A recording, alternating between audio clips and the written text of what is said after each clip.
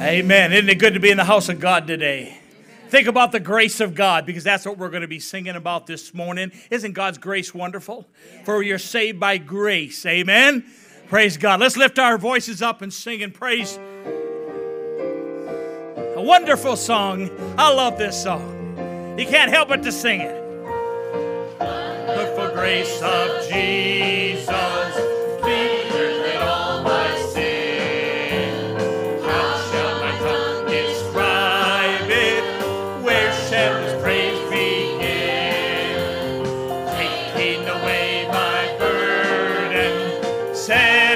Spirit free for the wonderful grace of Jesus reaches.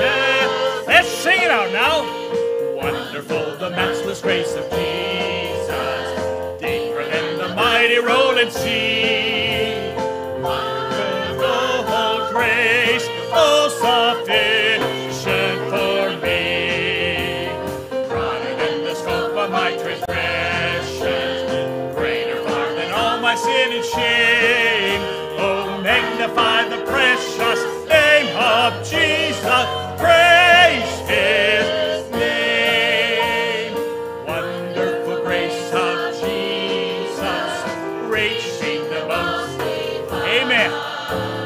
By its transforming power, making him God's dear child, purchasing peace eternity, and the wonderful grace of Jesus. Do you believe that? Amen. Let's sing it. Wonderful, the matchless grace of Jesus, deeper than the mighty rolling sea. Wonderful grace, oh sufficient for me, broader than the scope of my transgression, my sin and shame. Oh, magnify the precious name of Jesus. Praise his name. Mercy there was great and grace was free. Pardon there was multiplied to me. There my burdens of liberty had cast. Amen. Sing it again.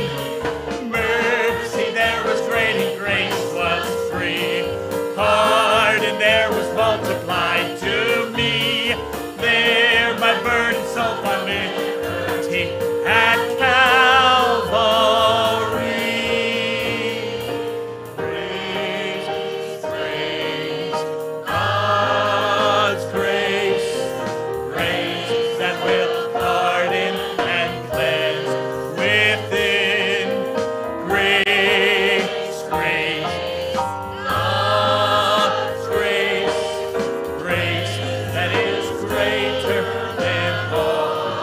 Sing that again, please. Grace, grace, God's grace, grace that will pardon and cleanse within.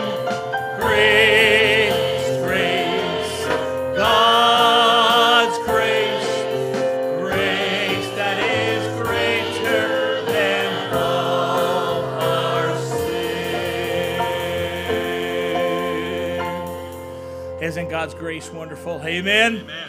We can rejoice. If it wasn't for his grace, we'd all be looking to hell, wouldn't we?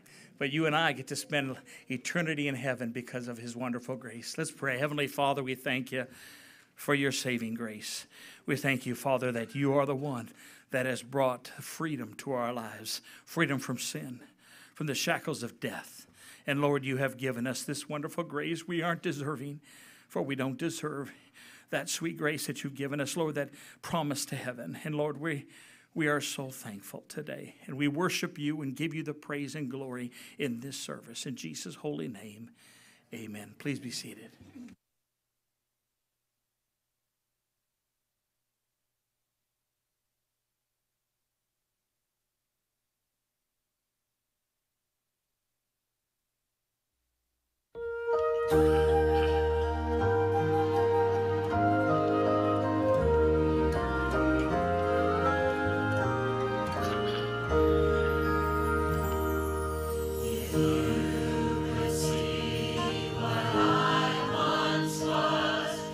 And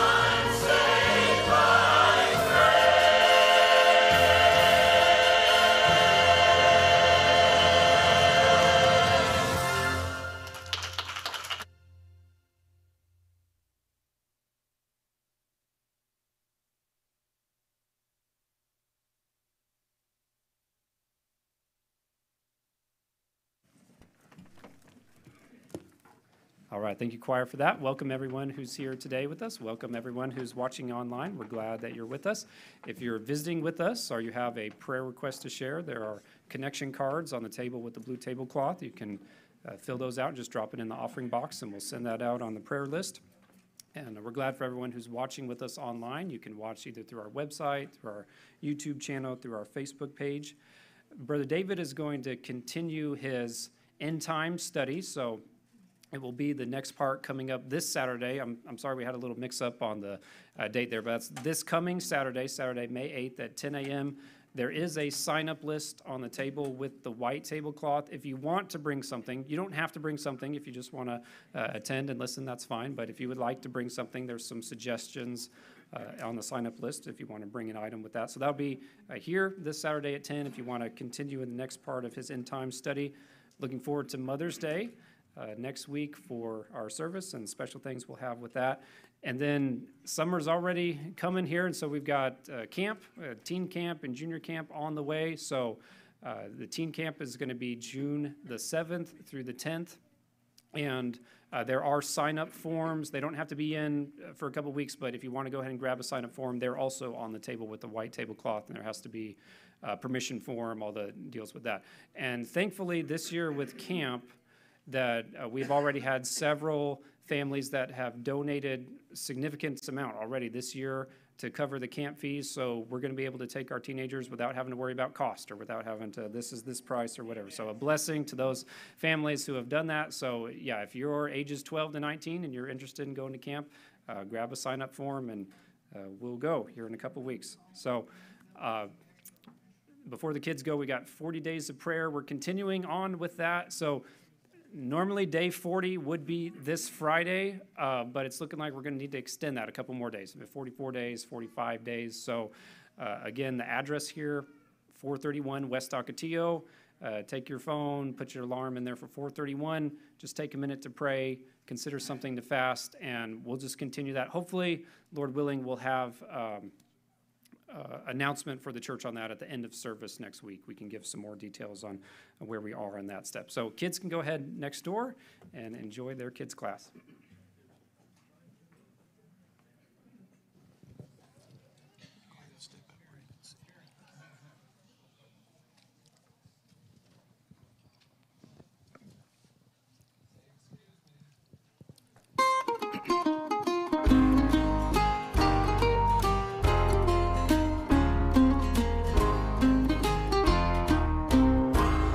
I live each day in victory because of the one who lives in me. I found every promise he ever made, Jesus will keep. Walk by my side in deserts dry, loved me and held me when I cried.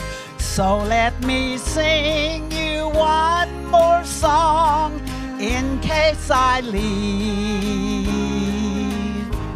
I know how I made it. I know how I made it. I made it by God's grace. amazing grace. Steps that are slower now have taken, each one by faith.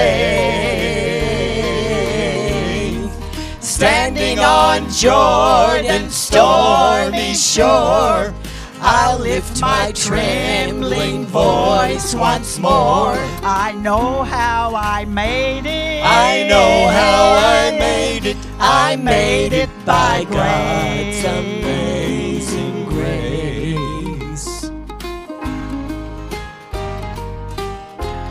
God's children are leaving one by one, passing this way and going home. Signs of the time reveal we don't have very long. But each one who stands up on this shore, waving goodbye as they rejoice. Glory to God, we'll leave here singing. that same sweet song. I know how I made it. I know how I made it. I made it by God's grace. amazing grace. Steps that are slower now have taken, each one by faith. Standing on Jordan's stormy shore, I'll lift my trembling voice once more. I know how I made it. I know how I made it. I made it by God's grace. amazing grace.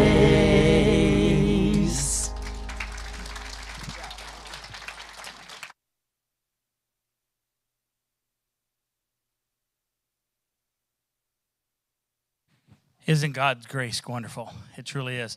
We really could not have a day of grace without all of us singing Amazing Grace. Isn't that a wonderful song? But I have a special praise today.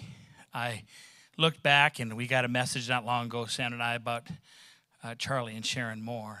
And I know Charlie would never want to be pointed out, but God showed you some wonderful grace, Charlie. And I'm so grateful you're here with us. He had cancer and God has been healing him up. He's clean today. Like he told me earlier, he said, I might not be clean in a month from now. Who knows if it'll come back. But today, he's resting in God's wonderful grace. Praise God for that. Let's sing if you would.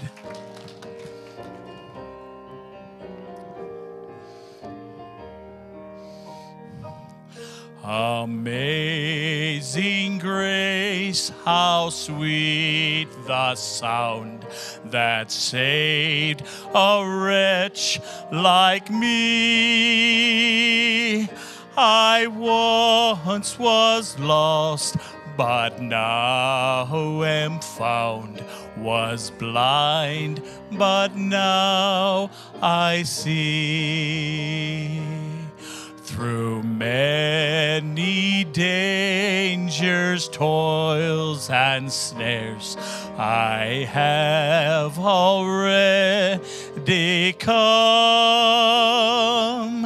'Tis grace hath brought me safe thus far, and grace will lead me home. On that third stanza, it says, when we've been there 10,000 years. Amen. Won't it be great to be in heaven? It's His grace that is going to carry us to heaven. And I'm thankful today that March 19th, 1980, in Rota, Spain, E3 in the Navy, cursed, lived a sinful life, that God called me forward. And it was that evening I got saved, that Jesus saved my soul. And I have His grace today because of that. Amen? Let's sing with me if you would. When we've been there 10,000 years, bright shining as the sun, we've no less days to sing God's praise than when we first begun. Isn't God's grace wonderful? Yeah, I'll leave it on. Brother Mike, you're up, brother. Just don't cry like I did. Okay. I'll try not to cry like Dale did. He told me not to cry. So, well, as Dale has mentioned, and all the songs are about the grace of God, right? And I can tell you that I feel the grace of God every day in many different ways, you know. And gosh, a year and a half ago, I was laying in a hospital bed. Dale, I'm starting to cry. Anyway, I was pretty much out of gas, and some back surgery and diet changes later. Here I am. I'm able to stand and sing for you all. I hope that I have a song about grace also, and it's called Grace Became Amazing. I think it's a beautiful song, and I hope it's a blessing to you. So.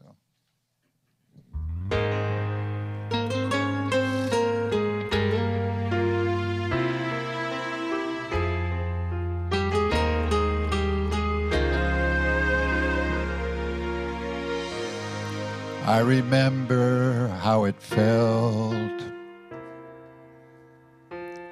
when I heard about the cross, and I was thinking to myself, how could I be worth that great a cost? And as the story was unfolding, I heard a voice like I had never known. That's when mercy called my name. That's when love broke every chain. When his blood covered my sin and my life began changing. Grace became amazing.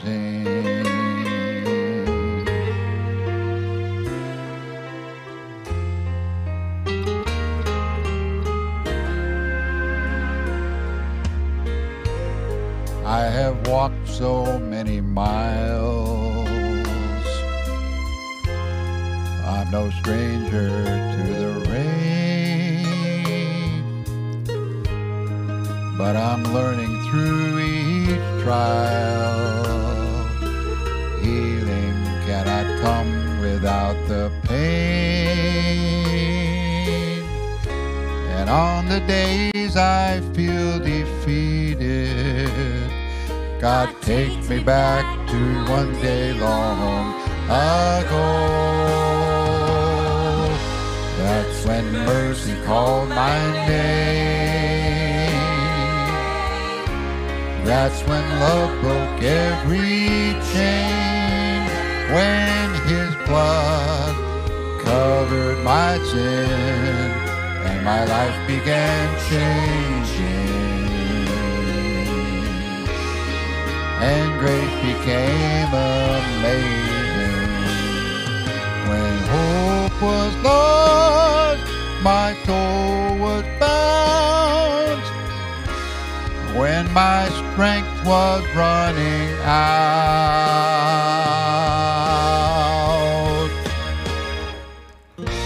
that's when mercy called my name. That's when love broke every chain. When his blood covered my sin and my life began changing. Yes, my life began changing, and grace became amazing.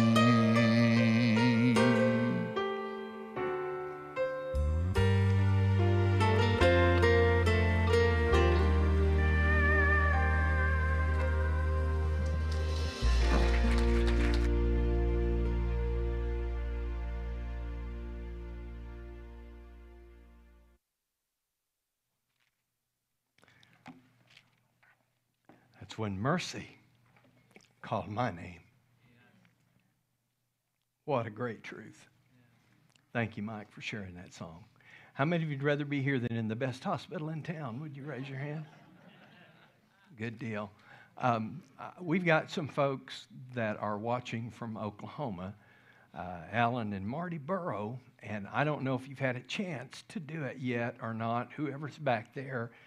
But if you can take some pictures of the congregation, turn the camera around, I want you to wave to Alan and Marty and do that. Can you swip that around real quick and let there's okay these folks over here. All right, and turn back around to the middle section. They'll get it in just a minute, and. Some of you owe the money, I think, and that's what they're looking for you. So, all All right, go around the other way. Here we go. All right, now right here in the middle. Okay, and then over on the right. There we go. We got the hope you found the folks that owe you the money. And anyway, just teasing. No, they commented last week about the guys flipped the camera around and showed pictures of you guys, and they said we'd like to see the congregation. We feel like we know the people there, even though we haven't seen them. So they've turned the camera around. So don't be picking your nose or anything, because they may be doing that again. Okay. So take your Bibles, please, and turn to Romans chapter 15. We have 2 more chapters in the book of Romans, so we may be out by December out of the book of Romans, I hope. But if you're able to stand, would you please stand with me as we read, beginning with verse 1. We're talking about bearing the failings of the weak. And notice verse 1. We then who are strong ought to bear with and the word there for scruples means failings or weaknesses of the weak, and not to please ourselves. Let each of us please his neighbor for his good, leading to edification. When we talk about edification, we're talking about building one another up. For even Christ did not please himself, but as it is written, the reproaches of those who reproached you fell on me.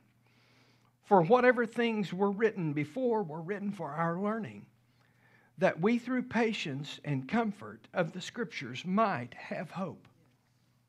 Now may the God of patience and comfort grant you to be like-minded toward one another, according to Christ, that you may with one mind and one mouth glorify the God and Father of our Lord Jesus Christ. One of the creeds, I think it's the Westminster Creed, says that man's chief end is to glorify God. That our main purpose and our reason for being here is to glorify God in our lives and in our bodies, to honor Him.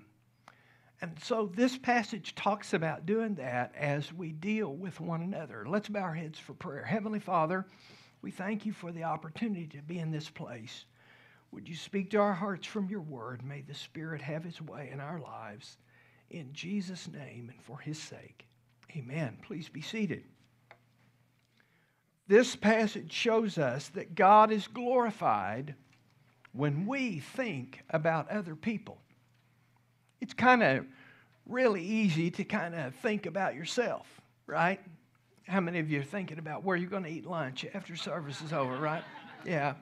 We think about ourselves. We want the best for us, and we want that, but we're not to focus on everything else, or we're supposed to focus on everybody else rather than on ourselves. Other New Testament verses express this same idea. If you'll notice in Galatians 6:22, the Bible says to bear one another's burdens and so fulfill the law of Christ. When we hear of a need that you have, that someone has, we try our best to try to let folks know about that need so you can pray and help bear another's burden who is going through a tough time. How many of you have ever had more month left at the end of the money? Would you? Okay. We go through things like that is a burden sometimes, and we want to help lift the load and carry the load. We bear one another's burdens. 1 Corinthians 9:19, for though I am free from all men, I have made myself a servant to all, that I might win more. To the weak I became as weak, that I might win the weak. And I have become all things to all men, that I might by all means save some. In other words, Paul is saying that he tries to identify with whoever he's around in order that he might reach them for the Lord Jesus Christ. Last night we had a young couple who broke down in their motorhome, and they parked out here. And so I came and asked to see if I could be of some assistance in some way. And I told them, I said, can you move it? If you can, if you will move back over here next to this building, there's the only 110 outlet we have, I think, on the outside of the building is right over here on Building 200. And I said, you're able to park there and stay there overnight till you kind of get things settled. And they said, we would really appreciate that. Their names, Ren and Jessica. And so Ren told me, he said, I about died and God raised me up. And I said, well, you're welcome to stay here. If there's anything that I can do for you while you're here, let me know. I invited them to come to church today. They didn't come to church. But anyway, we tried to be a blessing to them during their time of need and their time of burden. We tried to identify with who they are in order to try to help them. That's what you and I are supposed to do. We're to bear the burdens and make ourselves a servant to others. Philippians 2:4. Let each of you look not only on his own interest, but also the interest of others. We're supposed to look out for other people. 1 Corinthians 10:24. Let no one seek his own, but each one the other's well-being. Now, when you put all this together, we could be saying the law of Jesus Christ is that a person who's been saved, the saved man or woman, has been set free from the chains of sin, and he becomes a bondslave to the Lord Jesus Christ. Therefore, he's to live as Christ in the world, and Jesus gave himself for others. We are to do the same thing and give ourselves to meet the needs of others. We are to serve God by serving other people. You can't get any better in serving God than when you serve someone else. Now, that someone else may be your children at home who need your instruction and need your guidance and need your teaching. It could be that neighbor that lives next door or across the street that you might go over and try to help them with their trimming of their trees or their hedge or whatever, rearranging their rocks on their yard, whatever it might be, since we live in Arizona. When you go to meet the needs of another person, you are serving Jesus when you do that. Jesus said that the basis of future judgment would be the way that men treated each other. I want you to notice this passage in Matthew chapter 25. It's a long passage, so hang with me, but listen carefully to what these words say. When the Son of Man comes in his glory and all the holy angels with him, then he will sit on the throne of his glory. Now notice this. All nations will be gathered before him, and he will separate them one from the other as the shepherd divides the sheep from the goats. Now, do you all know anything about sheep? A few of you do. Sheep can kind of get off by themselves. They wander, and they kind of eat with their heads down all the time, and they kind of wander around. Goats, my dad traded for 100 Angora goats. Why anybody would trade anything for goats, I'll never understand. But anyway, we had 100 of them at one time. They were these long-haired Angora goats, and my brother Kurt, he was about 3, he said, and they had bended ears. They had horns, One of them happened to be a pet that was born on Christmas Day, and of course the folks named him Kris Kringle. And Kris Kringle thought he lived in the house. And he would come in and he would get inside the house and he'd jump up on the beds, just act like he owned the place. And now I can tell the difference from a sheep and a goat. In fact, I'm going to tell the difference in this congregation right now because we got sheep and goats right here, right? So I'm going to line you up. No, I can't do that. See, y'all look like sheep today. Now, I don't know, but there may be somebody that looks like a sheep, but you're really a goat because you don't know Jesus. And see, I can't tell that. The only way you and I can tell, because we can't see into a person's life and their spirit and their conscience, we don't know. But the only way you and I can tell whether each other is a sheep or a goat is by how we live. Hello? You know, you see an animal that has feathers like a duck and waddles like a duck and web feet like a duck and got a bill like a duck and quacks like a duck. Pretty much a duck, amen? So the way we tell is by the way we live. Now notice, Jesus can tell, and He will separate them one from the other as a shepherd divides his sheep from the goats. Verse 33, and He will set the sheep on His right hand and the goats on His left hand. Then the king will say to those on his right hand, come, you blessed of my Father, inherit the kingdom prepared for you from the foundation of the world. Boy, what a great day that will be, amen? For I was hungry, notice this, and you gave me food. I was thirsty, and you gave me drink. I was a stranger, and you took me in. I was naked, and you clothed me. I was sick, and you visited me. I was in prison, and you came to me. Now notice what they will say. Then the righteous will answer him, saying, Lord, when did we see you hungry and feed you, or thirsty and give you drink? And when did we see you a stranger and take you in, or naked and clothe you? Or when did we see you sick or in prison or come to you? Now notice verse 40. And the king will answer and say to them, assuredly, I say to you, inasmuch as you did it unto one of the least of these my brethren, you did it to me. That person that's broken down by the side of the road, and you stop and say, can I help you change the tire? That person who's struggling with getting maybe something onto their shopping cart, and you walk up and say, ma'am, may I help you? You're serving Jesus when you do that. You're acting like a sheep when you do that. Hello? You're acting like a goat when you can't get in the spot on the pavement in the freeway that you want. Hello? Now listen. Then He'll also say to them on the left hand, depart from me, you cursed, into everlasting fire prepared for the devil and his angels. Notice that the fire was not prepared for us. It was prepared for the devil and those who followed him in the rebellion before the world was created. For I was hungry, and you gave me no food. I was thirsty, and you gave me no drink. I was a stranger, and you did not take me in. Naked, and you did not clothe me. Sick, and in prison, you did not visit me. And they will answer him, saying, Lord, when did we see you hungry or thirsty or a stranger or naked or sick or in prison and did not minister to you?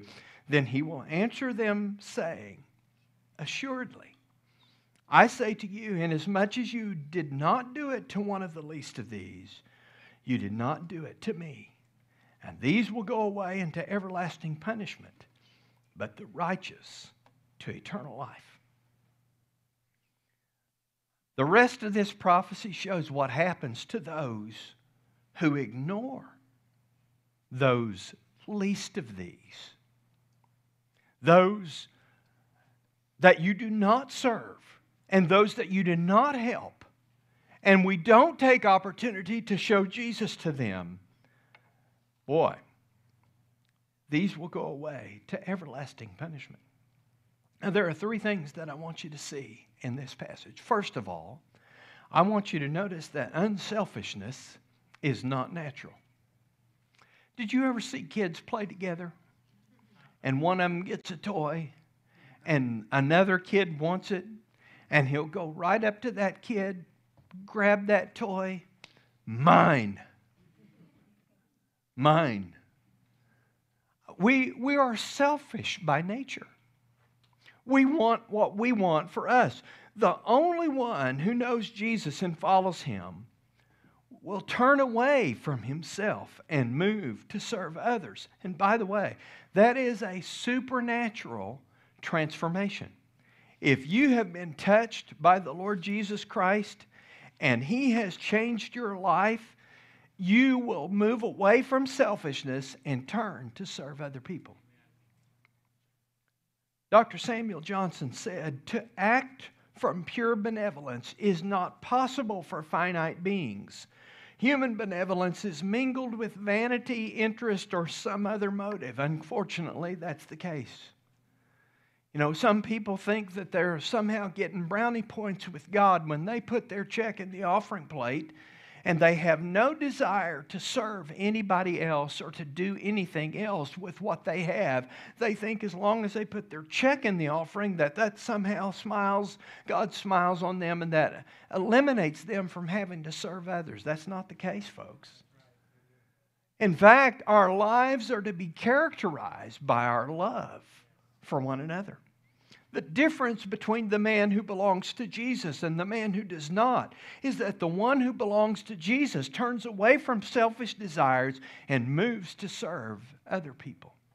And by the way, there's lots of ways to do that. You remember in John 13, what we find in John 13, that they were in the upper room and they had been arguing over who's going to be the greatest in the kingdom.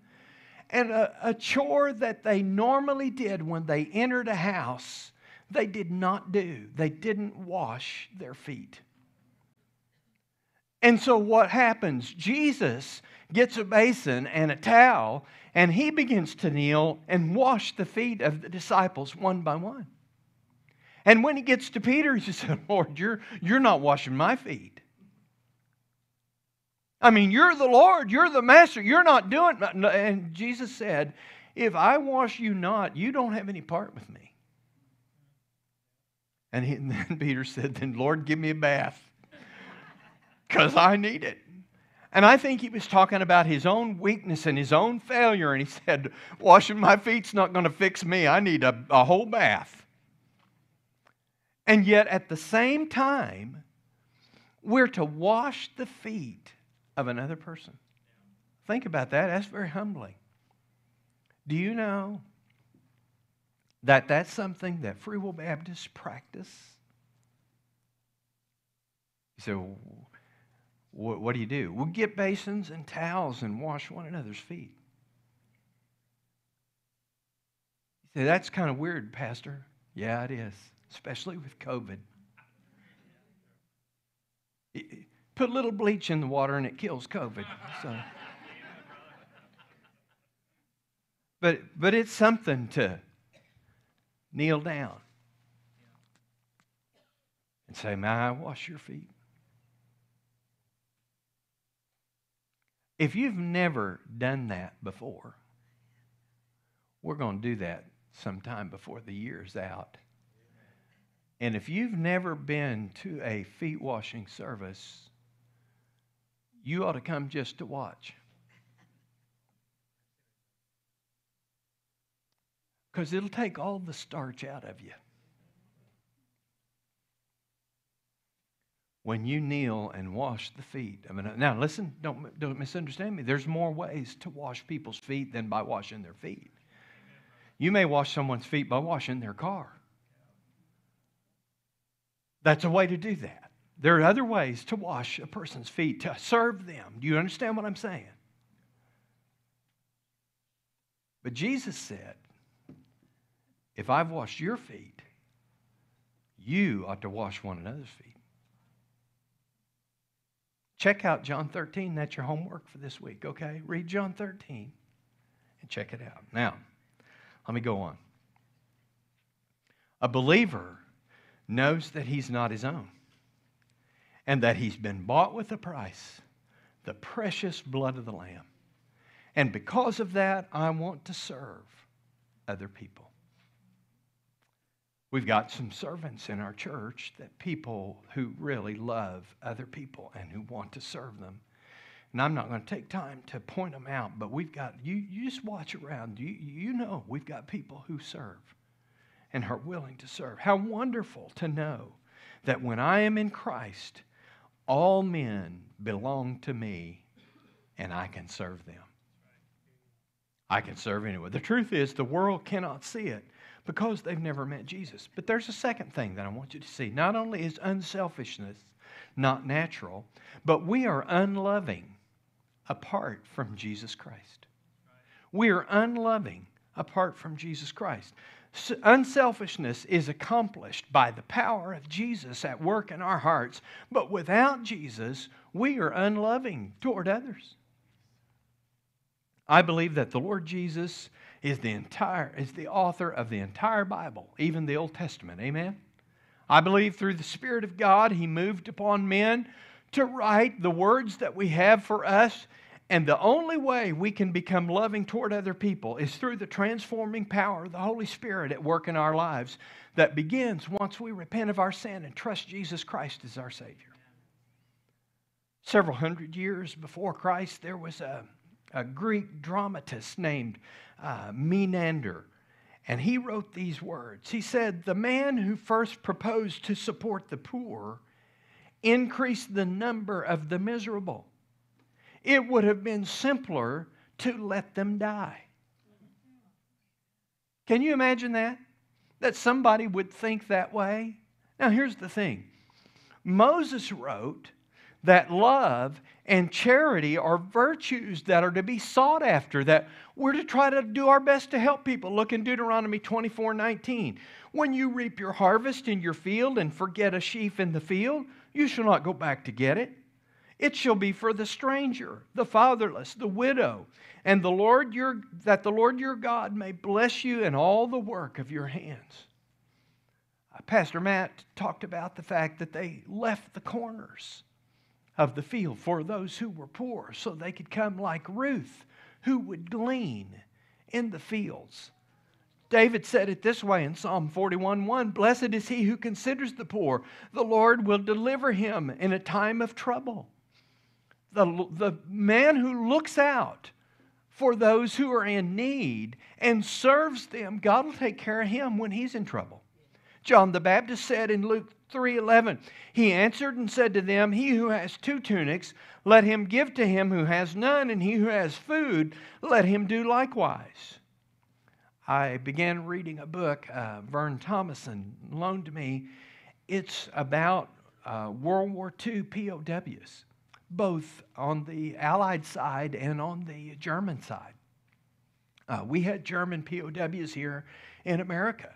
And I just started the book, but he said one of the things that helped people to get along and survive in concentration camps and in prison camps was that they showed kindness to each other. And their rations were no good in most cases, but when they would share their food with another prisoner, that helped both of them realize the importance of life and to do their best to survive. Even when you don't have much, whatever you share with someone else gives you the courage and blesses you and helps you to survive. Well, when the apostolic age had passed and the church began to decline a little bit, Basil the Great urged for men, he told them to forsake this mysticism. And he said, you need to begin working hard for other people. And this is what he said in one sermon. He said, the bread that you store up belongs to the hungry. The cloak that lies in your chest belongs to the naked. And the gold that you have hidden in the ground belongs to the poor.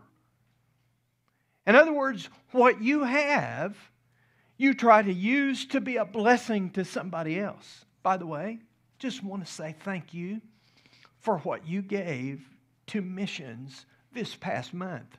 I think, if I'm not mistaken, we sent in over $600 to missions. Some of you helped this little girl, Grace Bass, who is moving here. You tried to be a blessing to her, to be a blessing to others that she ministers to. Thank you for what you're doing in that respect.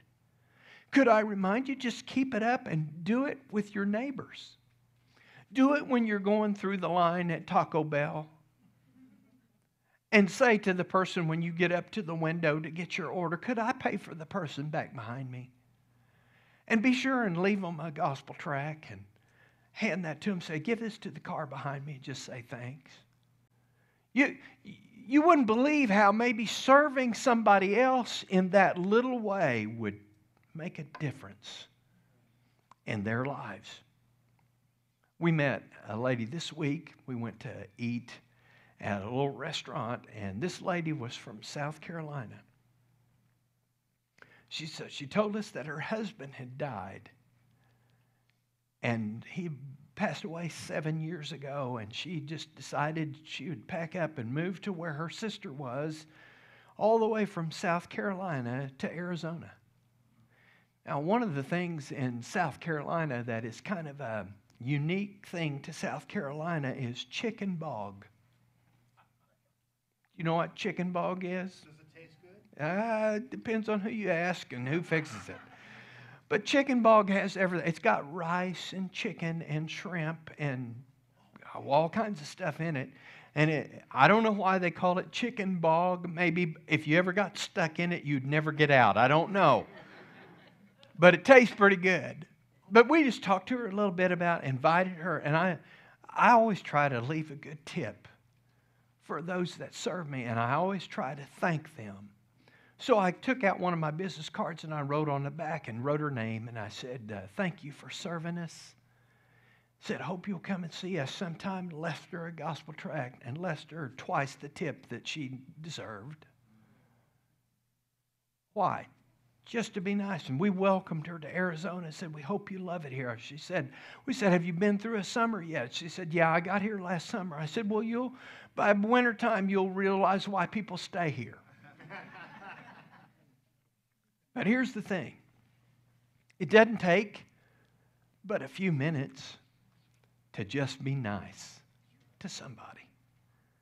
Our text shows us that the full expression of the outgoing of the heart toward others. It's a common thing to look for someone's need for food or for clothing or whatever it is, but it's evident that when you're a follower of Jesus Christ, you do your best to try to meet the physical needs of those around you. And I think that's important. The believer must give himself to serve the mental and moral and social and psychological and physical needs of others. Jesus said in Matthew 6:23, but if your eye is bad, your whole body will be full of darkness. And if therefore the light that is in you is darkness, how great is that darkness? In other words, life becomes unbearable for people when they see no hope. And when I play racquetball, we were playing on outdoor courts for a while over at Desert Ridge High School, and I'd walk in and they'd say, Howard, what's the good word today? And every time I'd say hope. And this past week, one of the guys that asked me that said, what's the good word? I said, you know, don't you? He said, yeah, hope. Hope. People live hopeless lives. They see no way out of the predicament they're in, whether it's financial reverses, whether it's addictions to some sort of problem, some drug or alcohol or whatever it might be. They see no hope. And life gets to be dark for them so much that depression and disease and worry crowd them so much that they're even thinking of taking their own lives. That's when God's people can step up. That's when we can shine a light in a dark place where somebody can see Jesus in us. The only cure for these weak souls is to bring them to Jesus. Just like, I don't know, we went to Noel, Missouri. Anybody know where Noel, Missouri is? It's not the end of the world, but you can just about see it from there. Just this little wide spot in the road, and there's some caverns there. And as a Cub Scout, we loaded up in one of my dad's cattle trucks. And so all these Cub Scouts were sitting in the back of this big cattle truck, and we drove to Noel, Missouri. We didn't have a bus, so we took Dad's cattle truck. We got there, and they took us down in this cave, and when we got in the bottom of the cave, you know what they did? They turned the lights out. I mean, you could not see your hand in front of your face. You talk about the darkness of dark, and then one guy had a little flashlight, and he turned it on. And it lit up that whole cavern, that whole room that we were in. A believer is like a little flashlight in a dark place, that if you let the light of the Lord Jesus show through you, listen, if you live for Jesus, He'll leak out of you every now and then, amen? I mean, you can't help it, but He'll leak out if you live for Him. And you can be a light in a dark place. We must bring that balance of love toward God and love toward men and do our best to help others. But there's one final thing that I want you to see. Not only is unselfishness not natural, and we are unloving apart from Jesus, but God wants us to live an unnatural, supernatural life. You say, how's that possible? Look at verse 15, if you would. Now may the God of patience and comfort grant you to be like-minded toward one another. Stop there for just a moment. May the God of patience and comfort. Could I ask you, don't raise your hand, but would your family say you're a patient person? Just think about it. Are you a patient person? Now, may I remind you that you don't pray for patience because the Bible says that tribulation works patience. So when you pray for patience, you're asking for trouble. Right? So trouble comes along and you learn to endure trouble patiently. Right? So here's the thing. Notice what it says. May the God of patience and comfort grant you to be like Jesus. You see, here's the thing. God is very patient with us.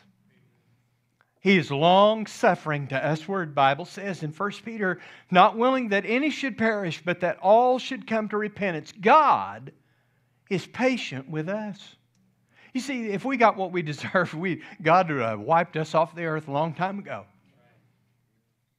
But He's patient, and He is the God of comfort, and He allows us to be like-minded, like Jesus, toward one another. According to Christ Jesus, that, notice verse 6, that you may be with one mind, that you may with one mind and one mouth glorify the God and Father of our Lord Jesus Christ. The life that is outlined in this passage of Scripture is an unnatural, supernatural life. The natural man does not understand this. He looks on his own self. He thinks, I got to get what I can and can what I get and not let anybody get it and hide it so nobody can have. That's the way the natural man is. You see, the world mocks true generosity and true benevolence toward other people. It mocks that because the world can't understand a life in service to others. The things of the Spirit of God are foolishness to them. I think about Amy Carmichael, who went to India as a missionary. And one thing about Amy Carmichael, she had always wished all her life that she could have blue eyes. Well, you know, today she could have blue eyes. Just order blue contact lenses, pop them in, you got blue eyes, right? But she had brown eyes. And she had longed for blue eyes when she was a child, but she gets to India. And what does she do? She goes to the temples where these young girls, 10 to 14 years old, were taken to this temple and used as prostitutes in a worship to false gods. So what does Amy do? She gets over there and she uses coffee grounds and wipes her body with coffee grounds to darken her skin.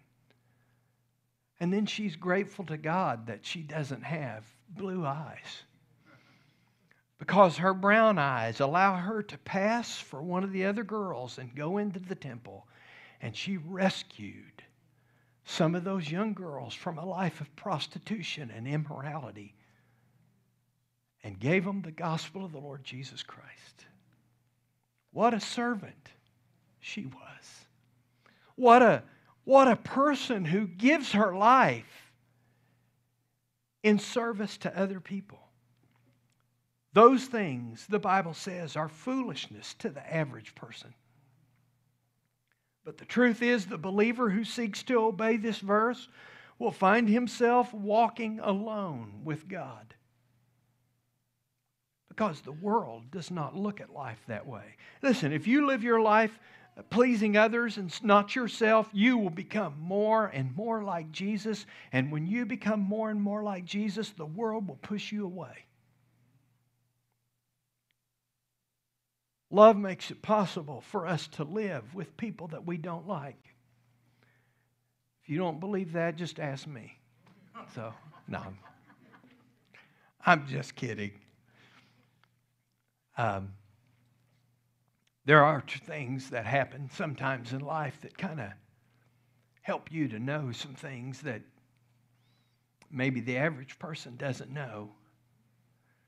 I had the privilege of staying with a friend when I was in school. They didn't have running water at their home, and they didn't have a bathroom in their house. They had a path to the outhouse, and I had the privilege of going to stay with them. And I remember going to visit my grandparents, and they were all excited when they put carpet in the bathroom. And they were excited, and they liked it so much they ran it all the way to the house. So it just, but I'm kidding about that. But my grandparents did have an outhouse for a long time. And you know, we think about that and how rustic and how unsanitary and all, you know, we think about how can anybody live? Most of the world lives just like that. And yet God has been so good to us. The text tells us that we ought to bear with those that are weak. The English word for ought is an interesting word. It means to owe. If we possess somebody else's property, we owe it to them. We ought to pay. Owe and ought is, though it has a different sound in speech, as far as English is concerned, it has the same spiritual pronunciation. Because of Jesus, we owe it. And because of Jesus Christ, we ought to love and to bear with one another. The Greek word here is the first person for ego. To be selfish is to be egotistical. That's what we talk about, that a person has a big ego. But Jesus, the text says that Jesus did not please himself, but he moved to serve other people. And that's what we're to do. We live in a selfish world, don't we, folks? We live in a world that is marked by me first. And, you know, we look on the side of the road from time to time and we'll see an accident and we see the death toll rising because of people driving crazy.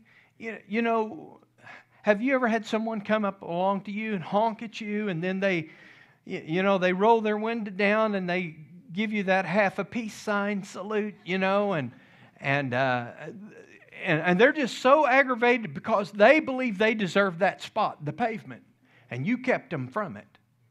And they're going to make it at least a half a second faster than you to wherever they're going. They glare at you and they make obscene gestures to you. And whenever a believer has an opportunity, you know, I've accidentally cut folks off in traffic, not meaning to, and you know, and I'll try to. When somebody lets me in, you know, I'll wave at them and say thank you. And, you know, I want to try to be the kind of person that I think Jesus would be if he would ever drive a car. I want to drive like Jesus, don't you? Not like Jehu, who drove furiously, the Bible says, but like Jesus, who would be kind and allow. Listen, just being nice to people. Boy, we have a lack of that in this world. Even when a person becomes a believer, the old human nature is still there. And there is a war going on between us, between the flesh and the spirit. There were two people in the church at Philippi that got at odds with each other. And Paul sent a young man named Timothy there to try to help them work it out. And because he sent Timothy, notice what he said in Philippians chapter 2 and verse 21. For all seek their own, not the things which are of Christ. So the purpose in us trying to be good to other people and be nice to other people is because everybody needs somebody to help them from time to time. Listen, those of you will recognize this, but this is the way a lot of people are. Oh, what a beautiful morning. Oh, what a beautiful day. I've got a beautiful feeling. Everything's going my way. And when it's not going our way, we got a lousy feeling. Frank Sinatra is known for a song that he said, I did it my way. We want our way. The Bible tells us in Isaiah, all we like sheep have gone astray. We have turned everyone to his own way. Anybody like me? I can get along with anybody as long as you do it my way. We want our way. We want our way in our home. We want our way at work. We want our way on the freeway when we're driving. We want our way at the restaurant. We want our way. And yet, the Bible says the Lord has laid on Jesus the iniquity of us all. See here, Jesus did not please himself. He wasn't looking for his way. He was following the Father's way. Why did he choose the will of the Father rather than taking it easier on himself? Why? Because Jesus wanted to please the Father. And he made himself submissive to the Father, and he went to the cross on our behalf. One passage of Scripture, and I'll close. In John chapter 14, these are the words of Jesus in the upper room. These things have I spoken to you while being present with you, but the Helper, the Holy Spirit, whom the Father will send in my name, he will teach you all things and will bring to your remembrance the things that I've said to you. Do you know, the disciples forgot. When Jesus died, they forgot what Jesus had told them. He said, after 3 days, I'll rise again. They forgot about that. And they decided they were going to go back to do what they were doing before they ever met Jesus. Peter went to go fishing, right? And so, notice he says, peace I leave with you, my peace I give to you. Not as the world gives do I give to you. Let not your heart be troubled, neither let it be afraid. You have heard me say to you, I am going away and coming back to you. If you loved me, you would rejoice because I said, I am going to the Father, for my Father is greater than I.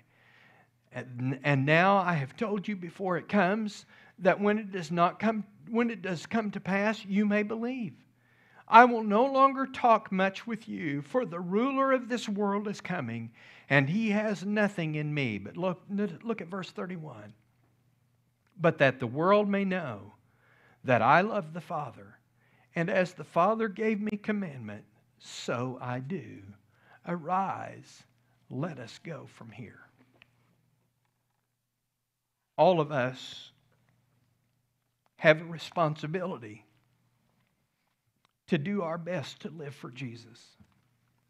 All of us have a responsibility in living for Jesus to let him leak out of us and to spill out on other people. Somebody you can serve today.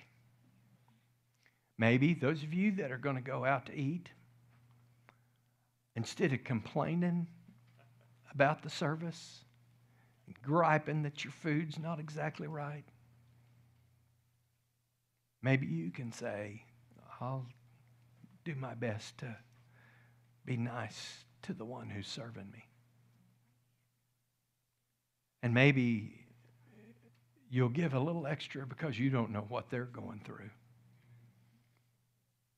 And maybe as you're going through the line and you're in the drive-thru, you look and see maybe a rattle trap of a car behind you.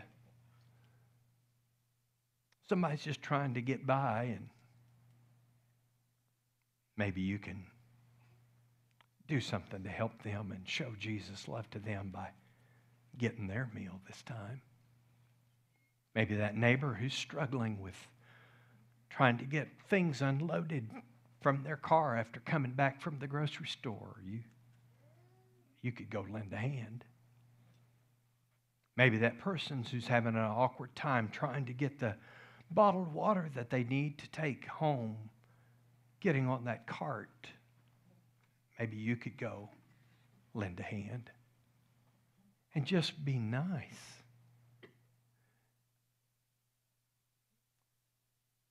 I don't think Disney movies are always scriptural. They're not, but I do remember one.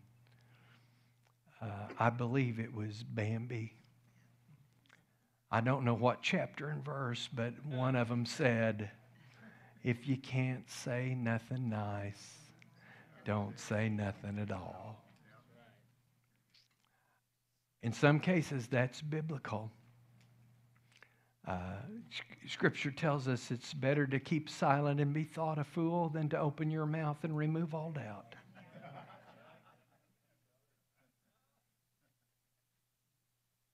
Just try to live like Jesus. It's unnatural to live that way.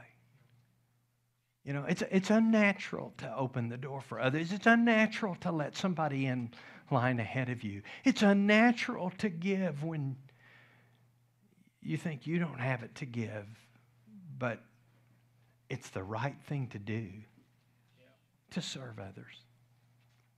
I hope this week, could I tell you what one church did? And I thought about doing this sometime. They took some of their offering and they gave everybody in the church $10 out of the church offering. They just handed it out. Said, we're giving money today. I want you to take that money and you go be Jesus to somebody and give that money to somebody else's need. And then you come back and tell us about it. I'd like to do that sometime.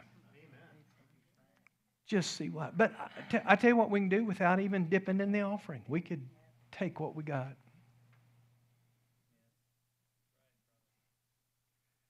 Kind of hard to open this, isn't it?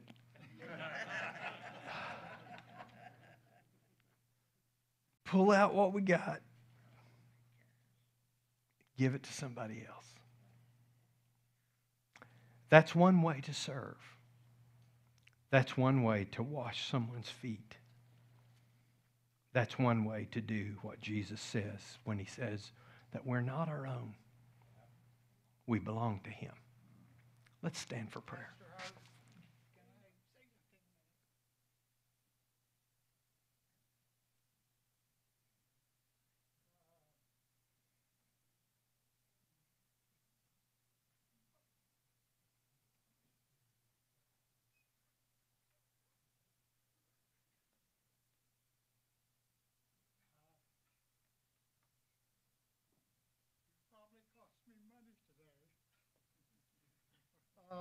But I want to wash some feet. So if anybody needs a stick like this, I will make you one. It's a tag-along. I call them tag-along sticks, and it's just a walking stick. It's not the Jesus type because he wore the staff, or walked with shepherd's the staff staff. along with. But this is about like this. You can come and you can stand and talk to somebody and lean on it. It'll help you go down a hill, come up a hill. But if you would like to have one, we'll make you one. I Let him know. 27 of them through the virus. You saw the one with the snake on it at the house. Some of them I've sold for $100. Everybody knows what an agave is. The century plant has that long stem. I make sticks out of those. They're $100. This is $50. I was going to sell this to Kim today for $30, but I'm giving them away washing feet. There you go. Amen. Amen. Thank you, brother. Let's pray, all right? Heavenly Father, thank you for the privilege of being able to serve you. Thank you for this example of one who wants to wash another's feet. I ask, Lord, that you would help us all to put this into practice today. And may this week we watch for opportunities to serve another. May we bear the failings of the weak. It's unnatural. Generally speaking, we are not loving toward others. It's a supernatural life that you can live through us if we let you. In Jesus' name we pray. Amen. Please be seated just a moment. Pastor Matt's going to come and make some announcements. Just wanted to mention something. Some of you had signed up or said that on your connection cards that you're interested in Financial Peace University. After service is over, I'm going to stand right here at the front. If there are some of you that would be interested in going through Financial Peace University, would you meet me here? I'd like to talk with you about a time that would work for you to do that, and we'll talk about that after service is over. So I'm just going to stay up here, and when we're dismissed, you'll meet me up here. We'll talk about Financial Peace University and when it'd be a good time for you. And along with that, we'll close with our offering. We want to thank you for your faithfulness and giving. And we do have the offering box over here on the table with the blue tablecloth. If you want to give any kind of physical means today, envelopes or any kind of cash or check, you can give that way. Easiest way to give is just go through our website, the donate tab there at the top of our website. And we have text to giving and other means. Just want to make everything available. And thank you for your giving. 2021 has been so far our strongest financial year ever. And in the midst of all the challenges and everything, we give God the credit for that because there's no human explanation whatsoever. So I do want to remind you on the table with the white tablecloth is sign up for potluck this Saturday if you want to bring something to Brother David's end time session. And there's also camp forms. If you're a young person interested in going to camp, grab one of those and we'll try to get those filled out in the next couple of weeks. Let's all stand as we get ready to close in prayer. Remember our 40 days, please, go through. Day 40 is ending this week. If you want to end your fast, that's between you and the Lord, but we are asking if people would be willing to maybe go a couple more days, at least through to the middle of next week, please. Let's bow in prayer. Dear Lord, we thank you for today. We thank you for your word and what it teaches. And Lord, sometimes there's hard passages, there's challenging things that go against our sinful nature, and things we can't accomplish in our own strength, but Lord, with the power of your Holy Spirit, that we can not only have love toward those that are similar to us in our own congregation and in our own fellowship, but Lord, that the example of your children would be that they would love their enemies and they would love those that are different and those that are outside of their group. May you help us to take advantage of that. Help us to be open and yielding to your Spirit. May you bring opportunities to us to be a witness, to be kind to people, and we know some of those will be a chance to open the door to share the gospel and share what Jesus has done in our lives. May be with us throughout all this week. In Jesus' name, amen.